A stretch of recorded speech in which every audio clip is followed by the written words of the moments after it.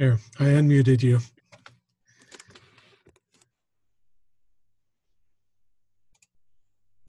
How are you tonight?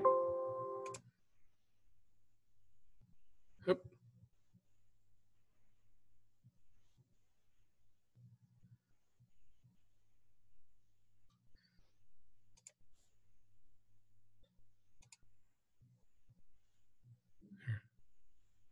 Hello?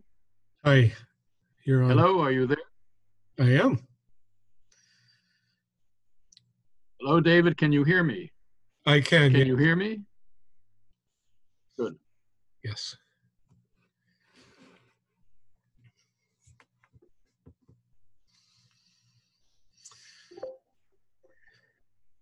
Your computer seems to be working well today. I was just knocked off. I'm trying to get back on. Ah, okay.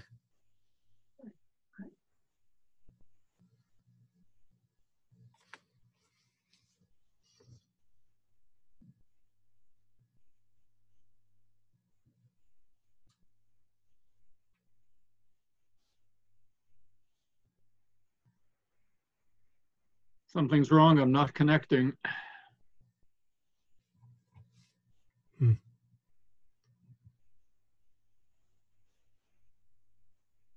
Well, we can hear you and see you clearly. You can see me? Oh, I can. Oh, wait a minute.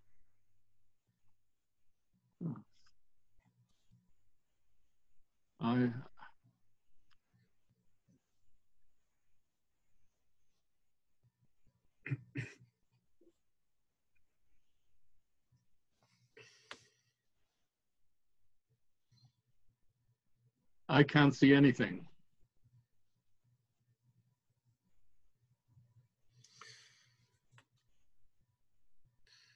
Is there a chance that your monitor is turned off?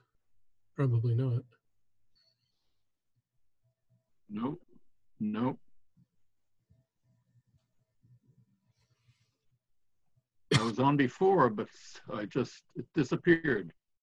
I turned up the volume and it disappeared.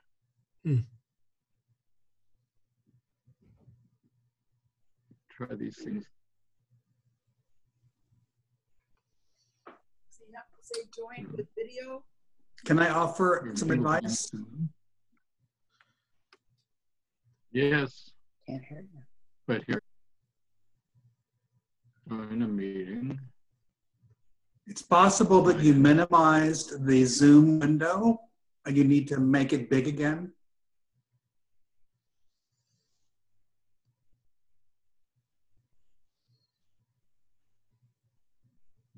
Nothing happened there.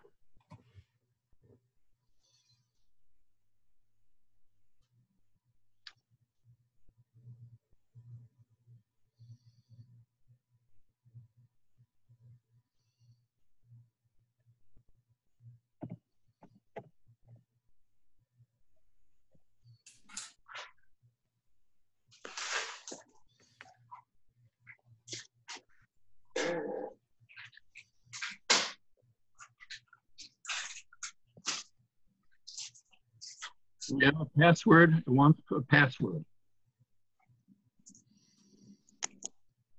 Hello, David. Yes. I'm trying to sign in, and it's asking for a password. Oh, something. What's the password? You shouldn't need one.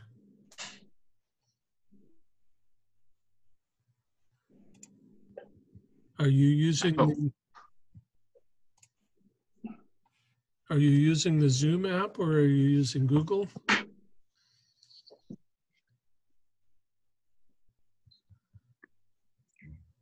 Which one have bicycles? This one? The top says Zoom, join a meeting. What else has it? Meeting. Can you move it out? Meeting ID of personal link name. So, meeting ID of personal link name. Can I fill that in? Okay, the meeting ID, but you are already on the meeting. What's the meeting ID? 872 90. It says what is that again? It's a 902. it's Yes. 872-902 880-73.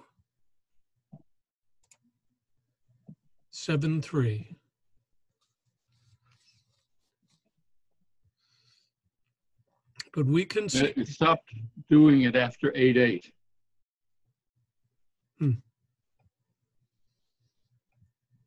You are on, and we can see and hear you, so you shouldn't have to enter that information.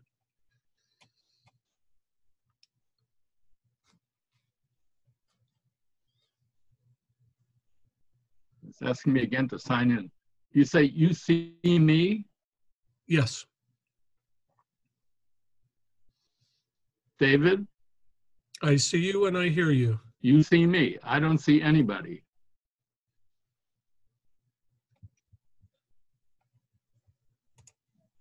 Well, I don't know what to do. I'm here. What are you seeing on your screen? Yeah. Okay. I see you in the top left, me in the top right, Bill, Nada, Elkan, Robin, Esther, Sally. Esther's frozen.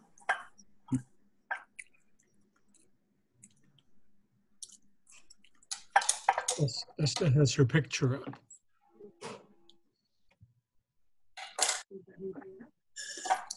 Esther's frozen. Oh, my name is here. Picture up instead of her video. Lady from Davis Synagogue. I like that I get my own name.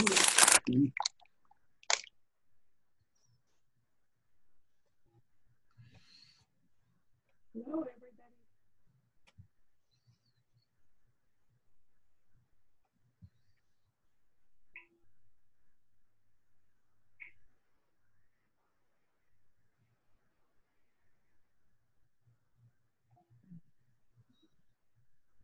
Oh boy, I just don't know. You're on, Rabbi. What's that? Okay. I can see you and hear you. Yeah, and now something just appeared on the screen and it's covering up everybody. Oh, well, my Trying to get rid of it. Okay. So It won't go. It's Do the you- sign-in thing. Sometimes. No. I can't get rid of this big thing. I can just barely see David on the left-hand side and Nada and Arlene, and that's it. what Ah, what is it that's blocking your view?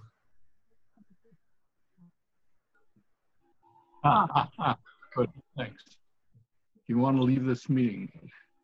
Keeps asking me if I want to leave the meeting. No. Okay, now I see everybody.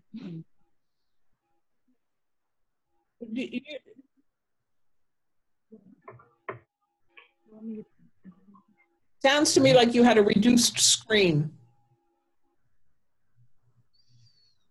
Whatever I had, it seems to be okay now. good. Great. You can all hear me? Yes. All right, should we start or wait for a couple of minutes? We can. What's that? We have 16 people, and we may want to wait just one more minute and then we can start.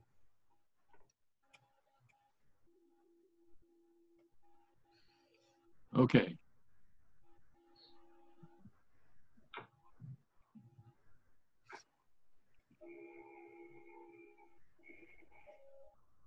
Is there anything that you want to show today, or will you just be talking?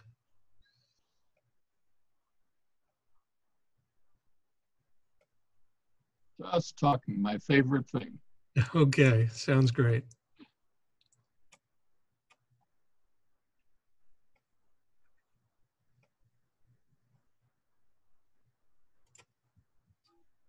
Can I ask before we begin, how many of you have copies of the book? I do. I don't see any reaction. Oh, I do. We do. I do. I do. Yeah. Two I copies have actually. I have the electronic Okay. version.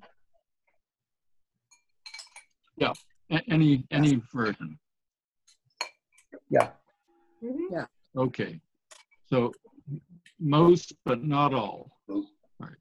Because we will be reading text later on, and you can follow along as we read.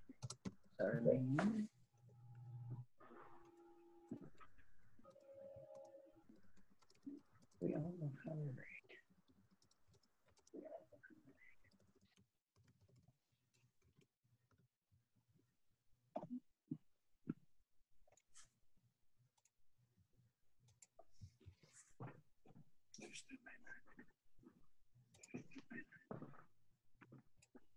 All right, I think we may as well begin. Okay. Our topic for tonight is the second chapter of the book, What About Prayer? But before I get to that, I want to go over the main idea of the first chapter so that you'll understand why it is that, that the second chapter is written the way that it is. That it's not enough to simply say we pray because God is above, and so we pray to God. But if we have a concept of God, which is intelligence, my question now is, why is it that we need a concept of God that is different from the concept of God that was held by, let's say, Moses, the prophets, the writers of the Talmud, the writers of our prayer book? Why today do we need a concept of God which is different? I won't say better, I want greater, but different from the concept of God that was held by them. And I think it's important to realize that one's concept of, what's that? That one's concept of God depends on your place in the world. In ancient times, in the times of the Bible, the world that people understood was severely delimited. It was a small area. We're talking about an area around the Mediterranean, the Middle East. That's what the world was in those days. In Judaism, most scholars agree that if you read references to God, to Israel's concept of God, in the earliest stages of the Bible, the people thought of God as the God of Israel, one of the many gods, maybe the best God, the greatest God. What was different possibly about the Jewish belief in this one God was the one God of Israel. There was no God of war, there was no God of the moon, there was no God of agriculture. There was one God for the Jewish people, unlike the theocratic systems of many of the other nations at that time. It's not until rather late in biblical history, probably around the year 500 with the prophet that we call Deutero-Isaiah, that we begin to get the idea of one universal God. But what does universal mean in those days? Universal means the part of the earth that those people knew. So let's say from the 5th pre-Christian century on, Jews believed in one God who governs the known world at that time. My contention is that that kind of a belief in God does not serve us in the days when we think of earth as being somewhat much greater than the earth that people understood in those days, that earth is part of a galaxy, part of the solar system, that there are galaxies beyond our galaxies. If God is our God, if God is the God of earth and of our solar system, then God is also the God of the galaxies that are beyond us, going on and on to infinity. So that when you have a concept of infinity, when you have a concept of billions and billions of stars and solar systems, beyond imagination, because infinity is something that's beyond our imagination, then your concept of God has to change also. So let me pause there to see if we're on the same page together. Any comments on that before we go on?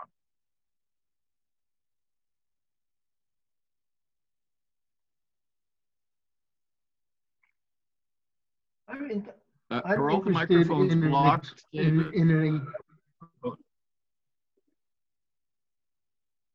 Mine's Shlomo, not yes. blocked now. Yeah, I'm interested in you. Shlomo, we can hear Before you. answering this question, I'm interested. You can hear me, right? Can you hear me? I can hear Shlomo, I think. Okay. My I'm question not sure who me before is. answering this one is me. Go ahead. I'm interested in your You description, started. or you using the words, yeah, and infinite intelligence. I want to hear a little bit more Yes. about that, because that's central to your concept of God, I think. And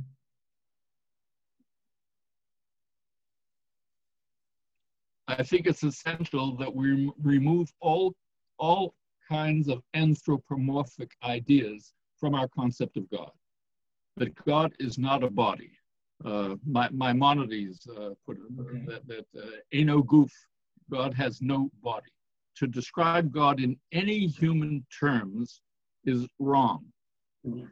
That God is the concept. God is something beyond our understanding in the three-dimensional world in which we exist. God is infinite. That's something that's very, very difficult, if at all possible, for the human being to compass, to really understand what infinity is. If God is infinite, then God is beyond any kind of earthly description. God is of entirely different substance, a different dimension. and how Does that answer? and how can we use the word intelligent to describe him? How can we use what word to describe? So how do we use the word intelligent? Simply because I can't sorry? think of any other word.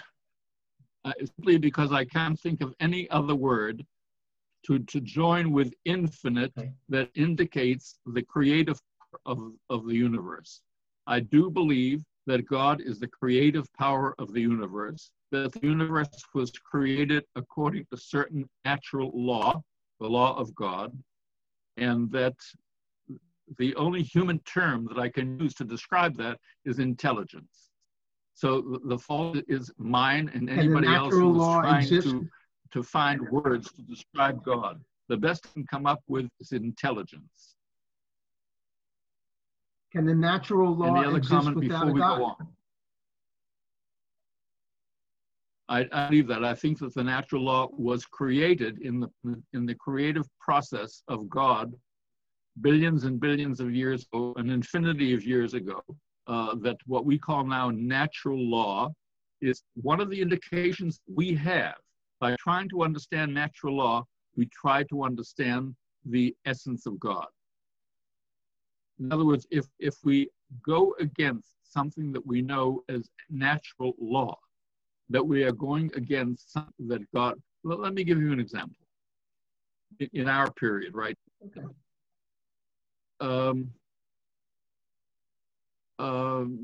Pollution, just to pick one, pollution. We know there is no doubt the fact that the way the human beings, through factories, releases of energy and so on, that we are polluting the world. I believe that natural law tells us that if we continue along the process, we're going to destroy the world. I think that that's the way that God created the world. Part of the creative process has within it certain laws, and we have to come to understand those laws. If we don't understand them, then we go on with something like polluting, destroying, climate change, all of these things, which we know from scientists today are leading to destruction. That's the natural law which God created. We have to live with it and understand it. Rabbi Maslin, Okay. can I speak? Can you hear me? Yes, go ahead. Yes. Each time you say God created, I get a very anthropomorphic feeling. You're almost creating a duality. There is the God that created the laws, and then there are the laws.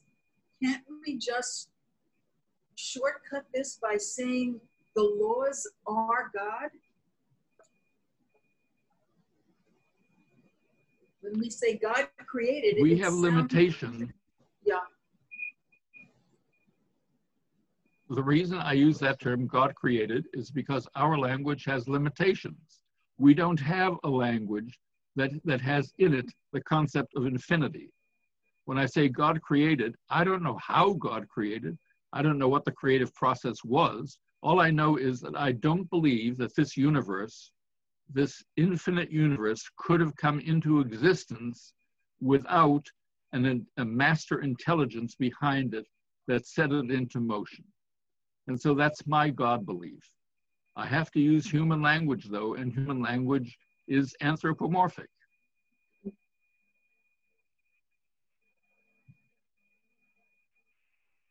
All right, I want to proceed to something else. If I were to ask you, of all of the prayers that we use in all synagogues, Orthodox, Conservative, Reform, in all synagogues, on the high holidays, which prayer would you say is the most sacred? Anybody can answer. Think about your own experiences in the synagogue on Rosh Hashanah and Yom Kippur. Yes, go ahead. Somebody spoke up. I said the Shema. The Shema. Well, the Shema is something that we recite daily, every day. The Shema is what we call the watchword of the Jewish people. It's a quotation from the Torah. It's not an originally conceived prayer by a human being. Yes, you could say that the Shema, which we recite daily, Shabbat, holidays, and everything, is the central prayer, what we call the watchword of our people. It's the core prayer of our prayer book. But it's not what I would call the most sacred, the most awesome of all the prayers of Rosh Hashanah and Yom Kippur. Any other ideas?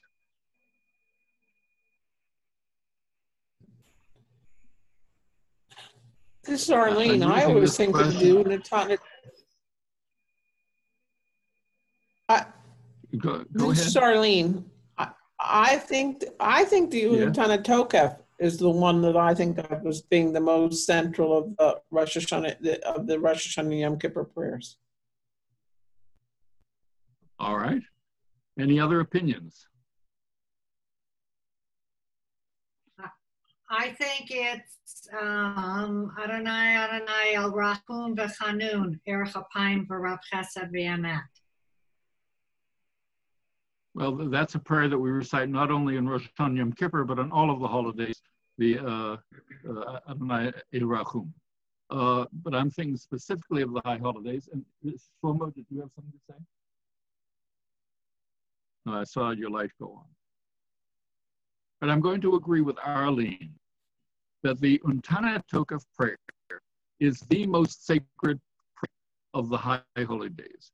I thought that somebody would say something like Kol Nidre, but if you know the history of Kol Nidre, you know that Kol Nidre is not a prayer, that Kol Nidre is a legal formula that you recite before the beginning of Yom Kippur. It's not really a prayer, it's something to clear a conscience before you enter into the holiest of days, because you can't enter into the holiest of days with a sullied conscience.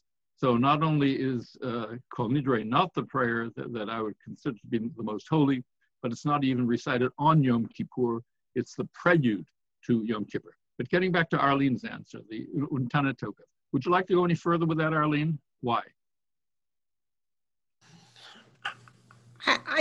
I guess it strikes me that it's the one that most focuses the concepts of what our intention, our kavanah should be with respect to our overall approach to the 10 days between Rosh Hashanah and Yom Kippur of kind of self-evaluation, reflection on where we've been, and then kind of using that as a mechanism for determining what's going to happen in the year ahead.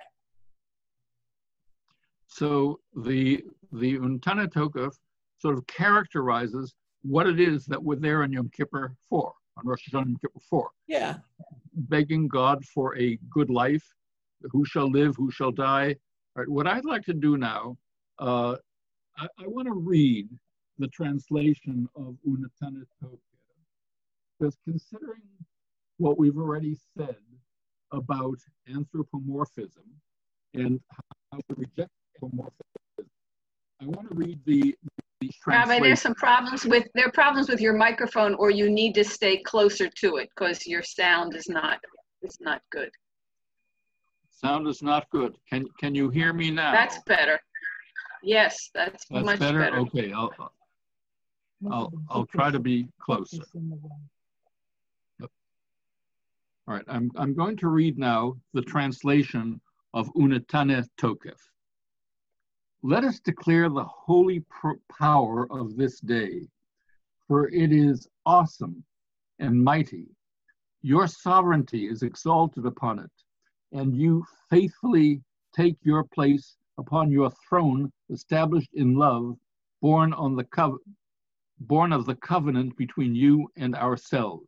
You are the true judge and witness. You write and seal and inscribe and take account. You remember all that we have forgotten, opening the book of remembrance from which everything is read and in which is the seal of every human being. The great shofar is sounded and a still small voice is heard.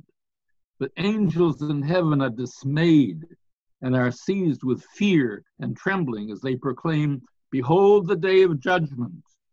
The hosts of heaven are to be arraigned in judgment. For in your eyes, even they are not free from guilt. All who live in the world pass today before you, one by one, like a flock of sheep, as a shepherd gathers the sheep and causes them to pass beneath the staff.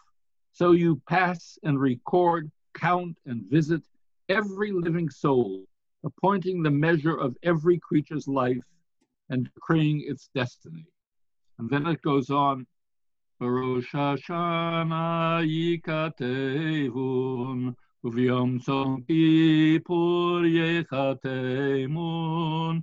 Rosh Hashanah yikatevun, uvyom tzom kippur yechatemun. On Rosh Hashanah it is written, and in Yom Kippur it is decided. And then goes on with who shall live, who shall die, who by this and who by that.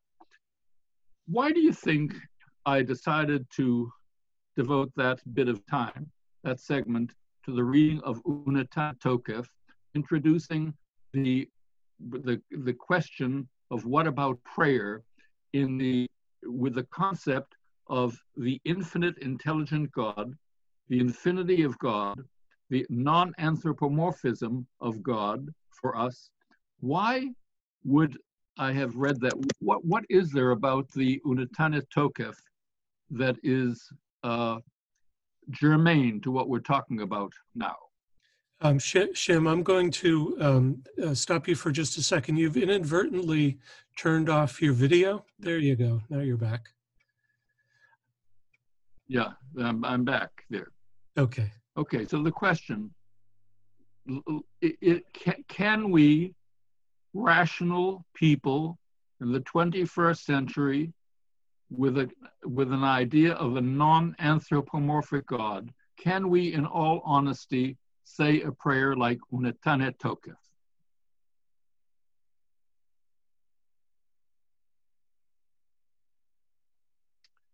Anybody? Well, it's obviously all in the interpretation of it. Yes? Or how do you interpret it?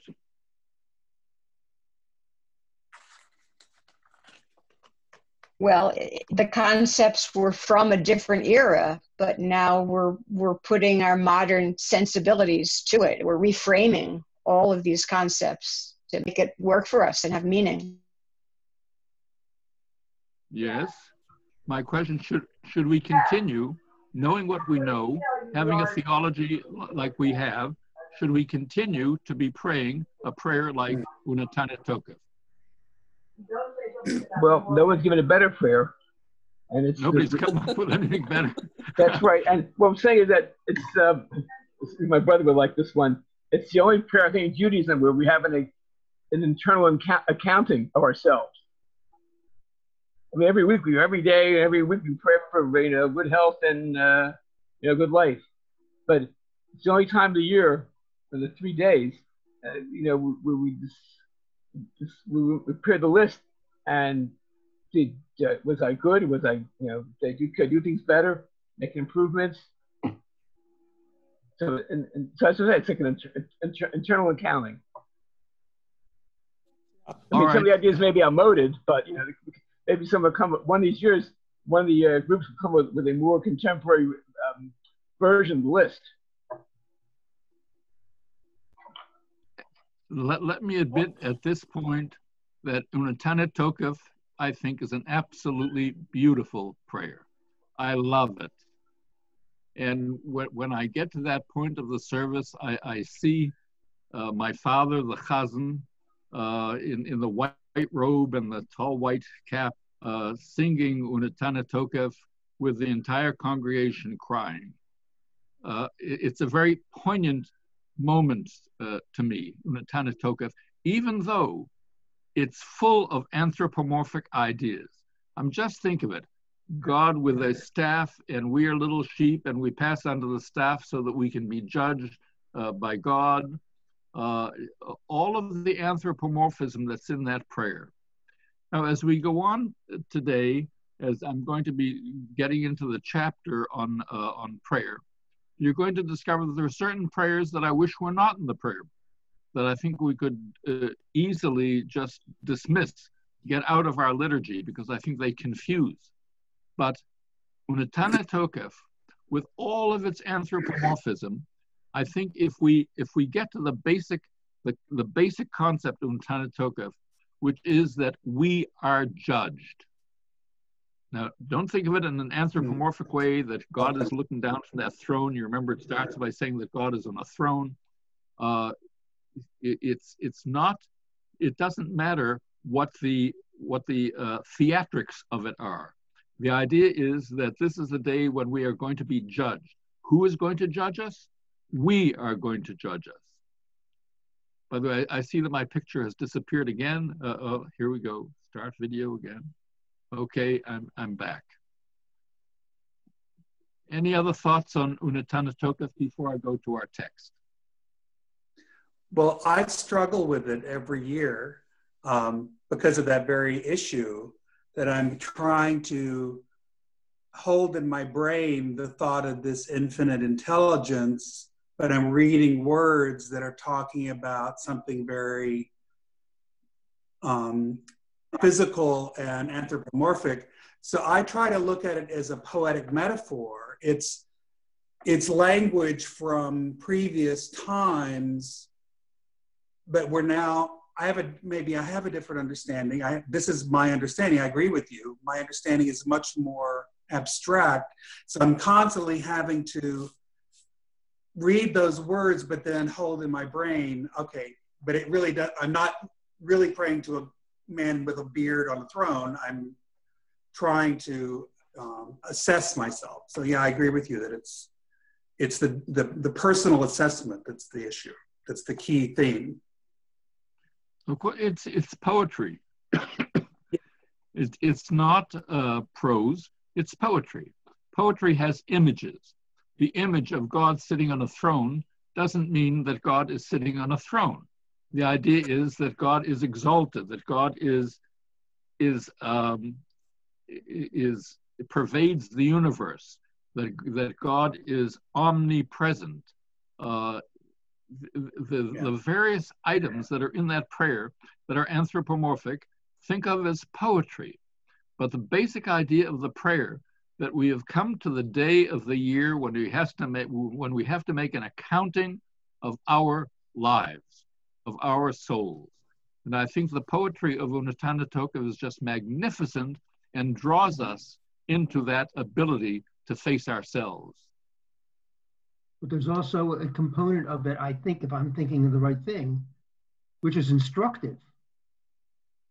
Utfila, utsadaka, utashuva, mavirin et roa hagzera.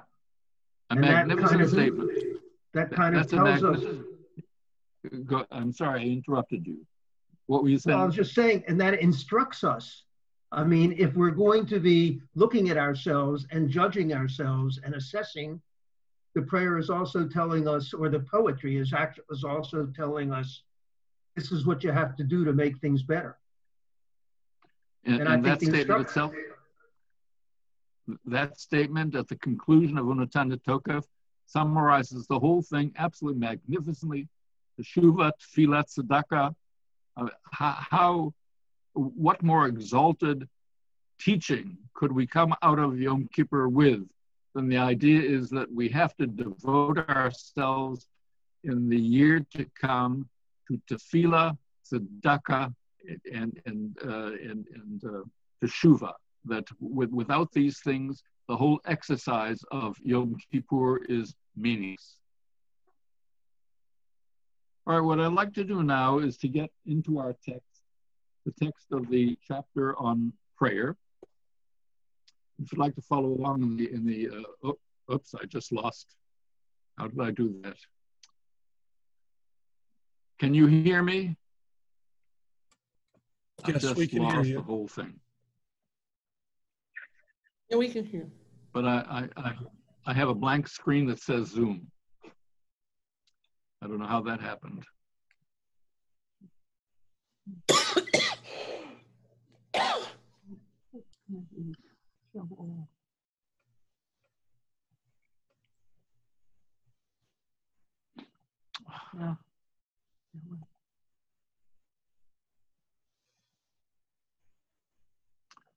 I've lost the picture. Do you have a? We can see and hear you. Yeah. Do you have something identified as Zoom across the bottom of your screen that you can click on? No. There you go. Tiny on the bottom. Yes.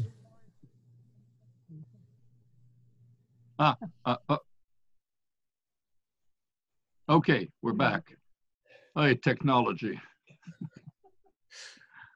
Okay. Now, proceeding from the last week's chapter, if God is not immanent, not looking down at us and waiting to hear what we want, what we might even legitimately need, then the obvious question, why pray? Listen to the plain psalmist. You have to face your microphone. Of God. This in Tehillim, chapter 83. O God, do not keep silence. Do not hold your peace and be still, O God. Well, the stretching words of a 20th century Christian theologian, I've always found prayer difficult. So often it feels like a fruitless game of hide and seek, where we seek and God hides. How does the concept of a silent God, unmoved by prayer, differ from the atheist contention there's no God? Dmitri, in the Brothers Karamazov, famously declares, if God does not exist, then everything is permitted. We might take the cue from Dostoevsky and declare, if God does not respond, then everything is permitted. Why should I live in accordance with what I've been taught is a righteous life if God does not protect me from harm? Why should I pray for healing if God does not cure? Why should I care about the hungry, the homeless, and the oppressed if God does nothing about them?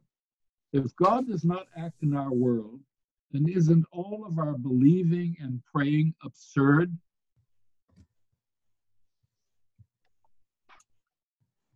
We are glibly assured that there are no atheists in foxholes. An aviator during World War I told of how he had flown over the front line of the French and German trenches on a Sunday morning and seen groups of soldiers on both sides praying. Shim, you're The going to God have, believers on one Shim, side. I'm sorry, you have to face the screen. It's very hard to hear you.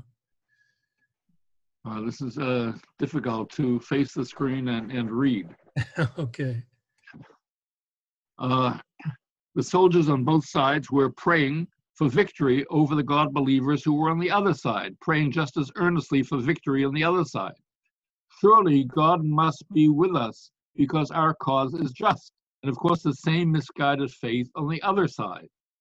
And what are those millions whose faith is so strong that they reject medical wisdom and rely on prayer?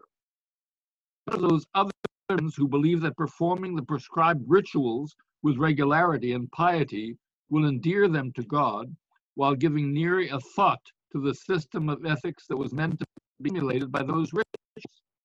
A scandalous example of that last religiosity, just a few years ago, a pious Jew, scrupulous of every jot and tittle, was convicted of fraud and exploitation of labor in his kosher meatpacking facility. He was punctilious about his daily prayers and the kashrut of the meat that he sold, but not at all about the basic human needs of his employees.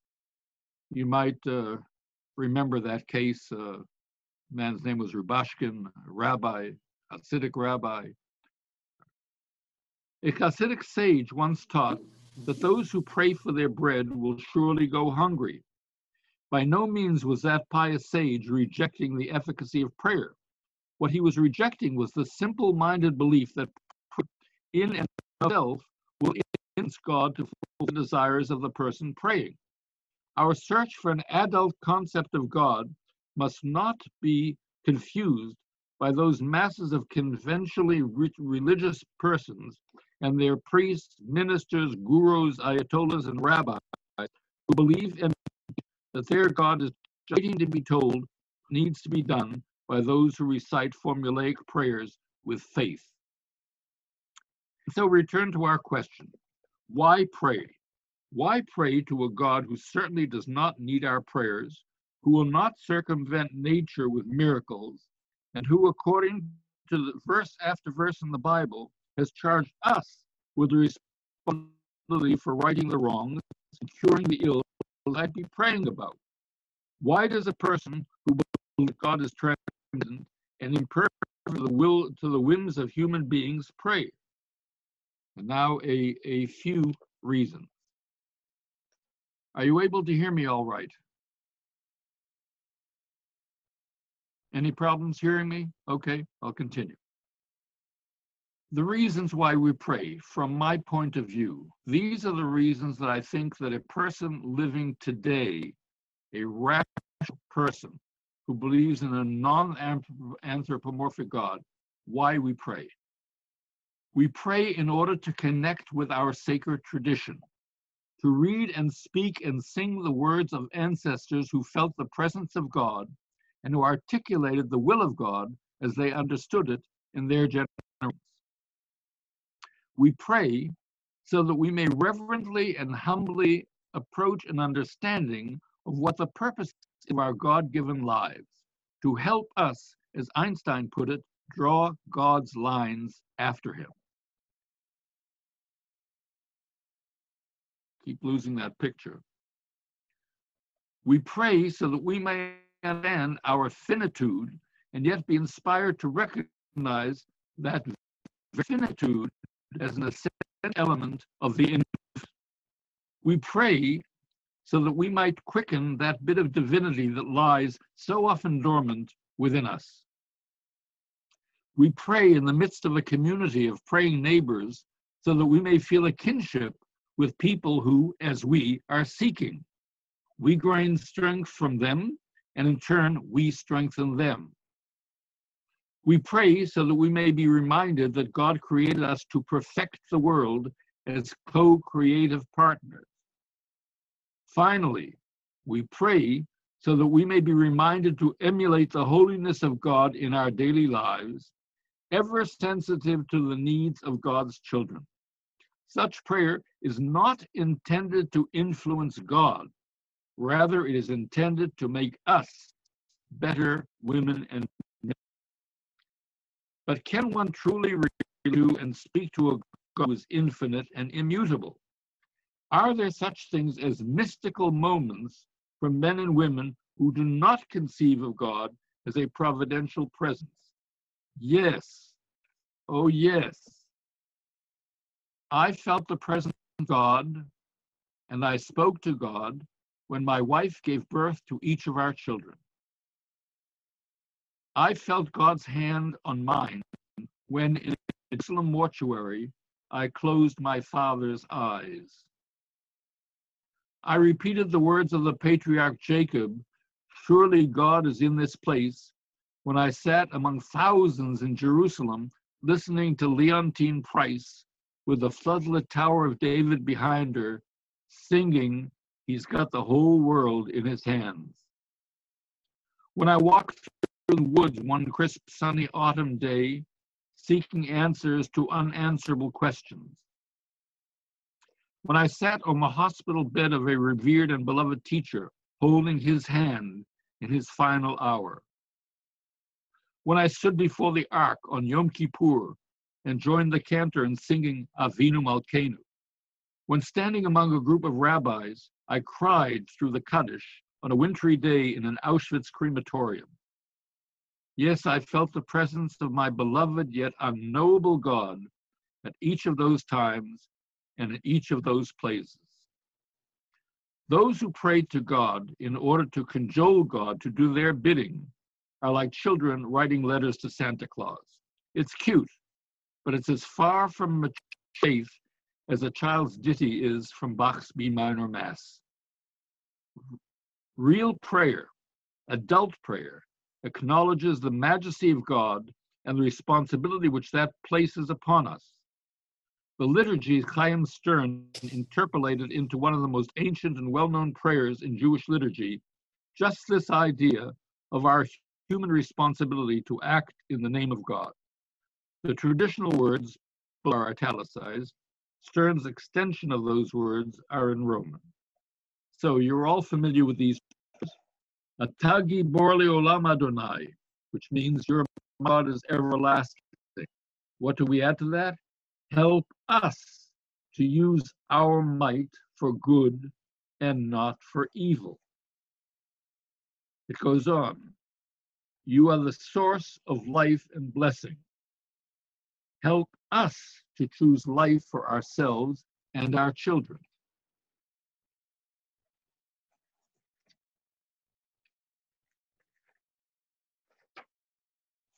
You are the support of the falling. Help us to lift up the fallen. You are the author of freedom. Help us to set free the captive. You are our hope in death as in life. Help us to keep faith with those who sleep in the dust. Prayer then moves us to act as we might want God to act. Returning to the words of the Christian theologian, with apologies for his male language, he wrote, "Yet I cannot leave prayer alone for long. My need drives me to him, and I have a feeling that he has his own reasons for hiding himself, and that finally all of my seeking will prove infinitely worthwhile. And I'm not sure what I mean by finding. Some days my very seeking seems to be a kind of finding. And of course, if finding means the end of seeking, it were better to go on seeking."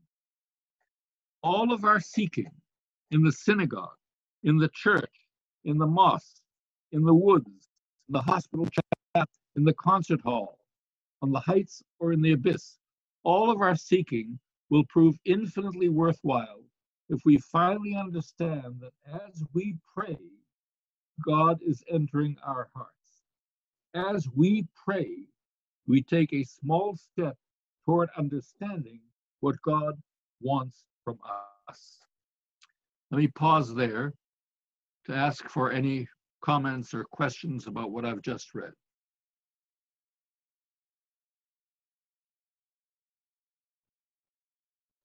You describe a variety of situations. One was being with a group of rabbis, and one was listening to a chazan, I think it might have been your father, and having a certain emotional experience while you were doing that.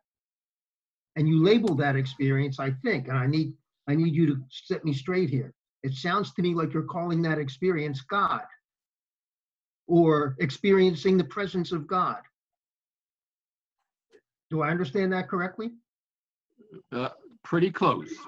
What I'm saying is that these are mystical moments. These are moments that go beyond themselves, that it doesn't just happen, that something can happen to your heart, to your soul, that makes you believe more strongly, possibly than you have ever believed before, that God pervades the universe, that this is a moment of contact between God and the human being. Okay, thank you for that. I have a better understanding of what you mean by that. Any other comments?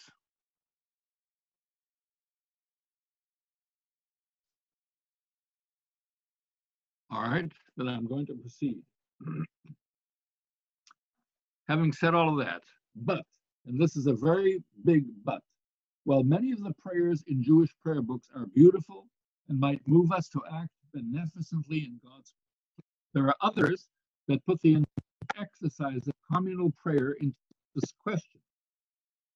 And I'm beginning with one of my pet peeves about the prayer book as it is used in traditional synagogues today. Some of you might have noticed, I'm sure Robin has noticed that when it comes time at BZBI for the Musaf prayer, Robin, what do I usually do? Robin? Go home. He leaves. Right. He leaves. Right. I usually leave when the time comes for the Musaf prayer. Let me try to explain why I do that. I'm not trying to make any kind of a statement. I'm just trying, for me, the exalted feeling that I have during a prayer service, especially the singing parts of the service, and I love to sit in shul and I love to sing along with the congregation. The more that the congregation participates, the more that I like it. But when you come to say something like Musaf, that feeling leaves me entirely. Now, why? Because Musaf, as you know, is added to the morning service of Shabbat and festivals, and it glorifies. Mike, Can't hear you. Rabbi, you left your mic behind. Oh. If you would repeat what you just said, it was lost. Okay. The Musaf prayer, the purpose of the Musaf prayer is to remind us of the sacrificial system that existed in the temple in the days of the Bible. Now, if you follow the text in the Orthodox prayer book, this is the text. Hikanta Shabbat, you instituted the Sabbath and desired its sacrifices. May it be your will, Adonai our God and God of our fathers, to lead us in joy to our land, where we will prepare for you the sacrifices that are obligatory for us, the daily sacrifices and the additional sacrifices of this Sabbath day. The Musaf service for festivals actually quotes those passages from the Torah that specify which sacrifices are to be offered on the various occasions. For example, on Pesach, we read, "You shall sacrifice an offering made by fire, a burnt offering to Adonai, 2 young bullocks and 1 ram, and 7 he-lambs of the first year." Occasionally, I find myself on a Sabbath in a synagogue where it's a Musaf service, and as the congregation recites these words, I can only wonder if the worshipers understand what they are saying. Can any civilized person pray for the reestablishment of a temple with animal sacrifices? Now, I will concede that the conservative prayer book puts all of this in a historical setting. The Orthodox prayer book actually prays for us to reestablish the sacrificial cult. The conservative prayer says this is what we used to do. But my question is, and I'll open it here, do any of you have the same reaction to that prayer? What I'm saying, how can you take prayer seriously if you're praying for something which is repugnant, which is horrible, which you certainly don't want? How can you pray for it? I don't walk out of shul during Musaf, but I do look at other parts of the Siddur. Mm-hmm. And I'm looking in Shacharit and Pesukei de Zimra, but I have the same feeling and reaction to Musaf, and I understand it is what I'm reading when I read it. He's Reconstructionist. They feel I used to belong to a shul, in a Reconstructionist shul, where there is no Musaf, and instead there's a congregational discussion of the parasha of the Shavua. I was just going to describe something just like that at Germantown Center. They have several minyanim that meet during the regular service at Germantown. Right after I retired, the Germantown Center was the closest place where there was a chavurah, so I used to go there to the Reconstructionist chavurah. And what they would do when the time came for Musaf, they would say, if anybody would like to say the Musaf, go stand over there in the corner. We're going to have a discussion now. And we had the most wonderful discussions during the 15 or 20 minutes that maybe one or two of the members of the chavurah were standing in the corner reciting the Musaf. So what I'm getting at here is that if you have things in your prayer book, things that are obviously approved of, ordained by the synagogue in which you're praying, then doesn't that sort of cast a shadow over the whole praying enterprise? Comments? I'm surprised that Mort doesn't comment. Well, sorry, Nada, I didn't hear what you said. Nada, go on. Just saying that you probably know our son. He's a member of that minyan. Well, it's been quite a few years since I was there. After we moved into town, I started coming to BZBI. But how many years are you in town? How many years are we in town? About 20. Well, he was there. No, about 15. Yeah, he's been there a long time. David, Can we get back to the text? Anyway,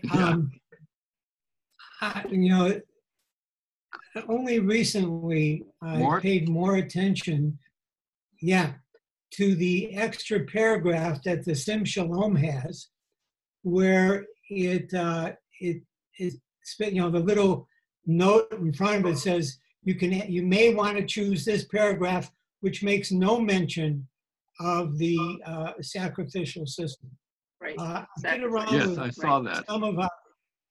I kid around with some of our friends who go to Orthodox shuls, who have a way of perhaps like some other people in other shuls like me, who happen to not show up for Shacharit but come for Musaf or come for Torah reading in Musaf, and I say, gee, it seems like you want to rather have animal sacrifices than to praise and worship the Sabbath. Right. If the recitation of Musaf is ordained by the synagogue in which you are praying, then to me that casts a pall over the entire service. Why would a rabbi and a congregation read these prayers that they disagree with, that they find repugnant, in the same prayer book in which there are such gorgeous poetic tributes to God and to the Jewish people and to what our purpose is in life? Doesn't that just spoil things? Comments? Nada, your mic is open. I'll close it. All right. right, then I'm going to proceed. There are traditions. Well, Shim, What's Shim that? is smart. What is that? It's more. Yeah. I also find, in addition to what you're saying here in terms of people reading the words, but it's also the Chazonim who put in such, how should I say, such powerful music into Musaf. Again, in a way that there are times when I think the melodies don't even match anything near what the text is trying to say. I think you're right that the Musaf service is sort of the happy hunting ground for Chazonim. It has, I'm thinking of songs that we sing. Uviyom HaShabbat Shnei Kvasim B'nei Shana Tamimim Olat Shabbat B'Shabbato Al Olat Tamid V'Niska. And we sing that. Uviyom HaShabbat Yom HaShabbat Shnei Kvasim B'nei Shana. We sing this beautiful little Hasidic melody describing the animals that we are going to take and sacrifice. That's Musaf. And yes, Chazonim used to make their livings out of some of the things that are in the Musaf service, right? Yeah, that's the Amidah. But there's also the Ein Keloheinu and the Aleinu. I wouldn't want to leave out the Aleinu. Oh no, not at all. And that's not Musaf is the Amida. The essence of the Musaf is the Amida prayer, not the Ein Keloheinu and the Aleinu and everything that follows. I understand that. Yeah. No, I wouldn't want to lose those at all. Right. And I regret that when I do leave the synagogue during the reading of Musaf, that I have to miss singing Ein Keloheinu and Aleinu L'Shabech and so on. Sometimes if they announce that there's going to be a super special Kiddush, I do stay through. Okay. Yes, food trumps everything, doesn't it? Right, absolutely. It's Robin. Do you think that these melodies just were instituted in a way to both elevate that part of the service, and they seem some of them so jolly, in addition to being, high chazanut, they're also kind of pretty, as you said, in comparison to what they're actually describing. Do you think that they ever were developed in a way to, I don't know, mask what it was, what the text was? Possibly. I don't think that when they were singing these songs, they were actually thinking of the text at all. These were simply the words that fit into the melody, and these were the traditional words. And I think what is very often the case is that we recite or sing certain prayers without giving a thought to what they actually say. These particular prayers, especially some of the best songs, come at the end of the service, and it's one of the ways. It's one of the ways to keep people hanging around to the end, because it's getting close to lunchtime by that time. I would think that one of the reasons why the Chazonim focused on Musaf is the congregation, especially at BZBI, comes in by dribs and drabs through the whole shop. It's not until you get into the Torah, the entire congregation is actually there. I must admit, quite distressing. If you know my synagogue habit, I'm usually there before we start, because I think that a person should be there right from the beginning of the service, and also because I'm not going to be there for Musaf. I like the Shacharit very much. But I think when I first came to BZBI, the service began at 9, if I'm not mistaken, and they moved it to 9:30 in the hopes that people would be there at 9:30. But people are not there, and those of you who come at a decent hour know that it's not until you get beyond 10 o'clock that you have a decent size kahal. And one of the reasons for that also is because the service is quite long. But I don't want to start criticizing at this point. The service is quite long, And people are, want to come for an hour of Shabbat worship and not for 2.5 hours. And then we come to the whole problem of the Torah reading, which I will not bring up at this point because it has a lot of Thank you. sensitivity. Thank you. Thank you. Please don't. Please don't. Thank you. Okay. I won't. All right. Continuing. One of the other things that I do not like in the service, and with this, I'm sure some of you will disagree with me. There are traditional prayers that refer to God as Mechaye Meitim. Lost you again. We lost you again. You turned your head away from the mic. Okay, I will try to be closer. There are traditional prayers that refer to God as Mechaye Meitim, the one who resurrects the dead. And then there is the twice daily recitation right after Shema of the paragraph from Deuteronomy 11 that promises God's blessing and seasonal rains on all who observe the commandments, and the anger of Adonai and divine punishment for all who stray for God. Some of this can be excused as metaphoric language, but why should any Jewish prayer book today subject the sincere worshiper to a primitive and long rejected theology? So how about Mechaye HaMeitim? That God gives life to the dead, that God resurrects the dead. I substitute Mechaye Kol Chai whenever I come to that. Exactly what I do. Mechaye HaKol is what I say. But the prayer book and the rabbi and the cantor are reciting Mechaye HaMeitim. Believe that. Is the way that you can somehow justify that Mechaye HaMeitim today.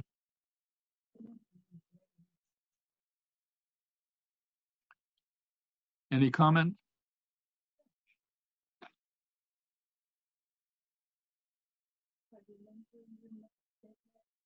Not. Okay, then I'll proceed. Having pointed out some of the failings of the Siddur, the traditional prayer book that might alienate a rational Jew who has come to the synagogue to pray along with his or her community, let's look at a few examples of the opposite. Passages in the Siddur that can move the worshiper just a bit closer to God. 3 of my favorite prayers may be found in the traditional daily morning service, the Shacharit. Believe it or not, the Siddur actually has a prayer thanking God for the proper functioning of the digestive system. An excerpt. Praise to God who created the human being with wisdom, including in that creation a multitude of passages and orifices. It is understood that if any one of them should be opened or one of them closed, it would be impossible to exist and stand before you. Are you familiar with that prayer? Huh? It's right there in the Birkot HaShachar, where we thank God for the orifices in our body functioning. Chilulim, chilulim. Chilulim, yeah. It ends with Rufei Kol Basar Maflila, that God heals all flesh, and it does wondrously. So, not to be too earthy about it. What we're thankful for is the ability to sit and do what we have to. Now, if there's an earthiness about that, there is a humanity about that I think is absolutely gorgeous. That it should be in a prayer book, that we are prescribed to thank God for the functioning of our human body, things that polite people would prefer not to say. They would gloss over it as sort of give an embarrassed tee and not refer to such things. But our prayer book is earthy. It's real. It speaks to us, and I find that one of my favorite prayers. Go on, another one. Adonai our God, may the words of your Torah to our mouths and to the mouths of all Israel, so that we and our children and all the children of our people may become familiar with you and students of your Torah. What must it have done to the east of the Jewish people over centuries to begin each day prayer for learning? I would say that generation after generation of our people praying to God, thanking God for the ability to study, to learn, has had a profound impact on the Jewish people, what we've been able to contribute to the world. I find that particularly beautiful.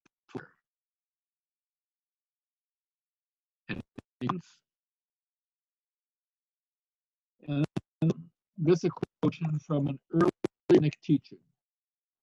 There are activities, the reward for which are beyond measure.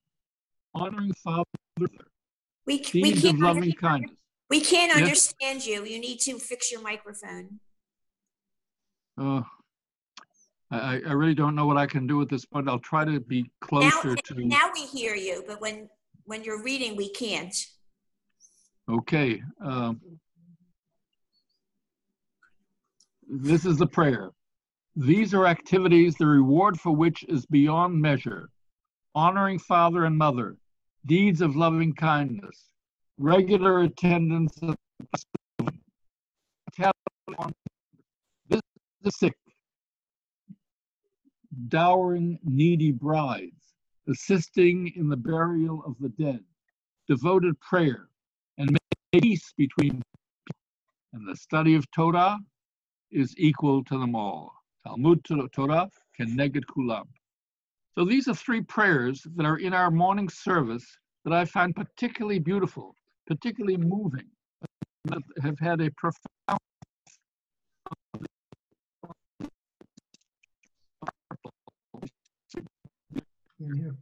Would any of you like to offer a prayer that you find to be a particular favorite from the Siddur? I will. Go ahead.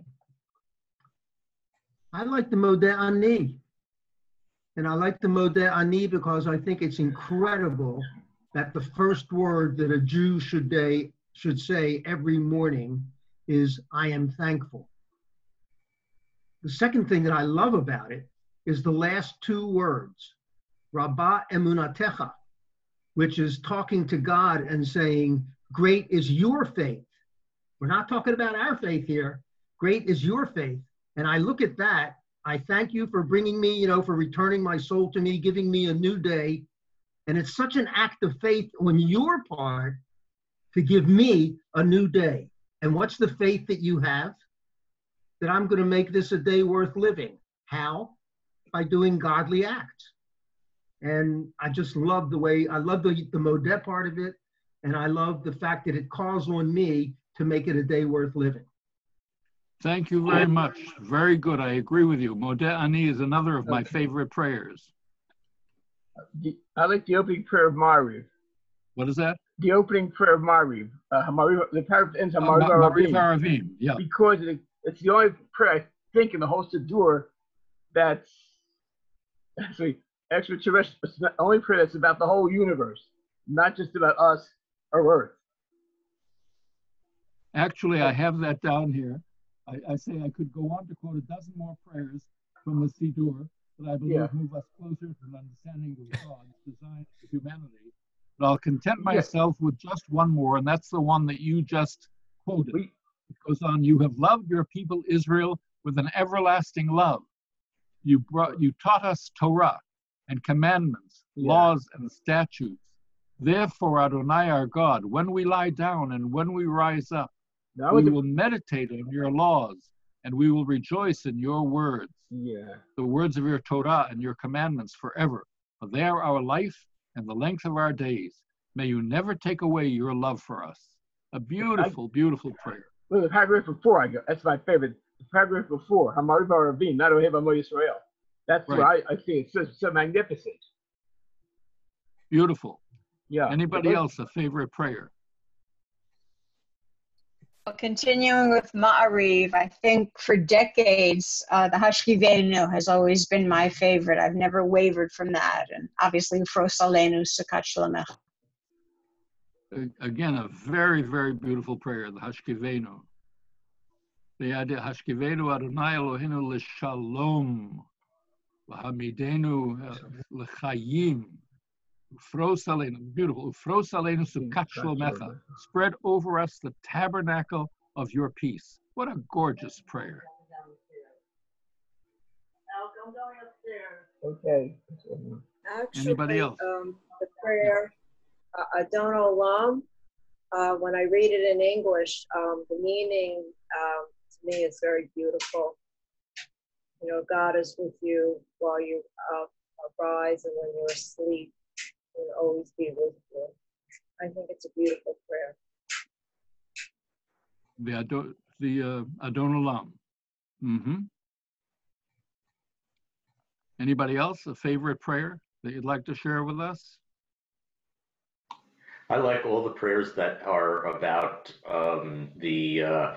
all of creation praising God. And we're joining in to that. So Psalm 148 and Nishmat Kol Chai are among those. The Nishmat Kol Chai prayer that Howard has just referred to is an absolutely beautiful prayer. And there's a part in the middle of it which describes the way that God has created the world I'm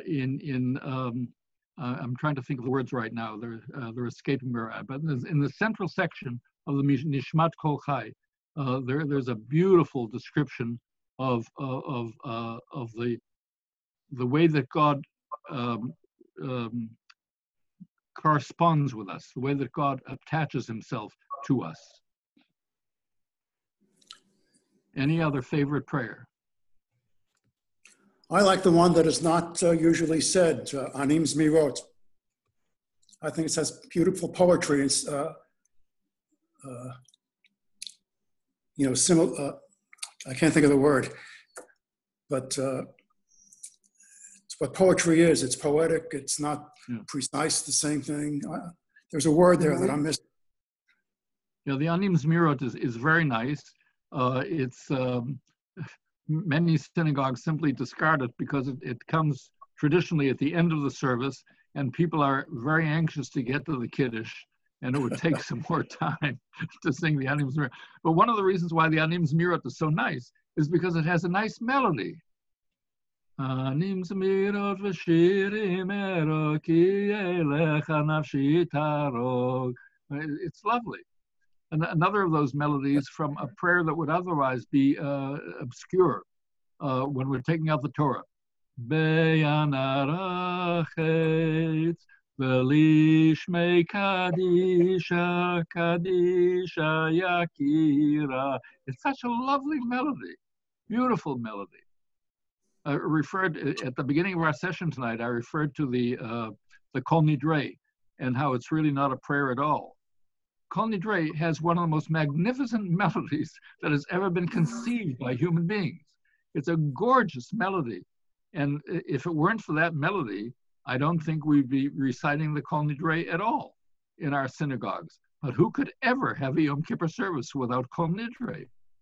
Because of that melody. You mentioned taking the Torah out of the ark with Be'yanarachetz. Yeah. What I like about Ein Kamocha is Malchutcha Malchut Kol Olamim. Your kingdom is all of the worlds. Umemshaltecha b'chol dor vador. But where you rule is dependent on every generation. And I again look at that as our responsibility to make Malchut Adonai Memshelet Adonai. Good. Any other favorites? We've lost me again. We got me back. Here we go. It's a very fickle computer. All right, I'm going to conclude with these paragraphs. There is no substitute for heartfelt personal prayer. Prayer that may be inspired by events in our daily lives or moments of crisis. But one becomes accustomed to the exercise of prayer through familiarity with the traditional prayers of the Siddur. They provide us with the vocabulary and the inspiration to approach the unapproachable. Let me repeat that. The inspiration to approach the unapproachable. We utter these prayers not to influence God, but to influence ourselves to act as we believe God would want his creatures to act. And I'm going to conclude with a statement by Abraham Heschel. Prayer cannot mend a broken bridge or rebuild a ruined city or bring water to parched fields, but prayer can mend a broken heart, lift up a discouraged soul, and strengthen a weakened will. So that, from my point of view, is the purpose of prayer. Not to influence God, but to try to connect ourselves with God in what it is that God wants of us, what we are supposed to do to become co-creative partners with God in this world. Any other comments before we conclude?